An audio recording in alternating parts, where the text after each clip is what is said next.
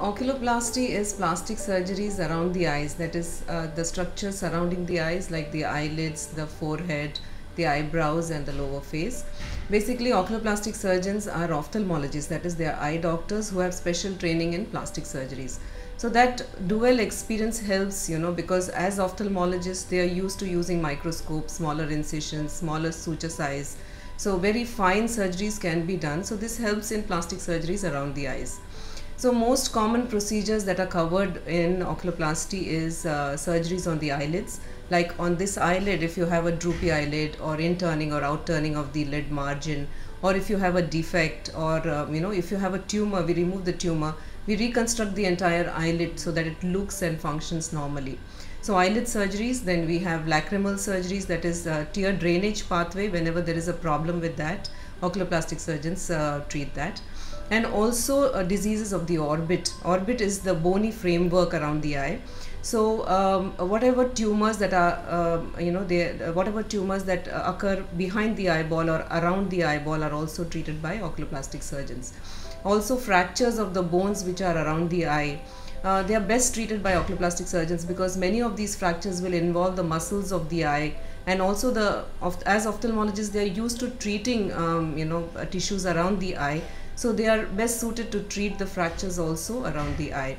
And a major part of oculoplasty involves aesthetic procedures, like we do Botox, fillers. Though they are non-surgical procedures, they are best done by surgeons who know the anatomy in that area, who are used to treating that area, so that they can do it in a safe manner for the patients.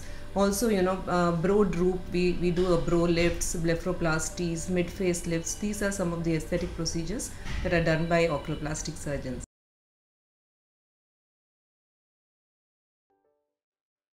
Yeah, so it all depends on the condition. We have injections, some of the conditions can be treated by medications and some require surgery. The commonest injections that we use is Botox and fillers.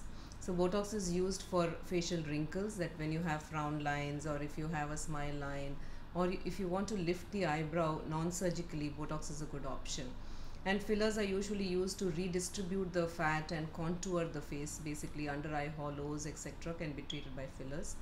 Many of the conditions in oculoplasty like inflammations, infections, some of the tumors, we can treat with medications, and quite a bit of our work involves surgery.